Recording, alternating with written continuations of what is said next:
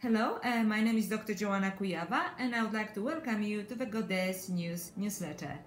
In July's issue, we speak about Sophia, who is known under different names in various spiritual traditions. For example, in Hinduism, she is known as Shakti.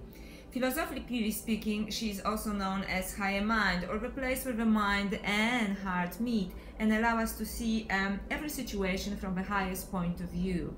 Mythologically, she is known as the lost goddess, when she got lost in the physical entrapments of life, and now she wants to return to her former glory. And I think she's very close to us because we often feel as well that we do not live the lives that we want to live, that we have to do something to fulfill our potential, to return to our former glory, the glory that was really meant for us. So I hope that you will find it really interesting and that you will sign up to our Goddess News newsletter. Thank you so much.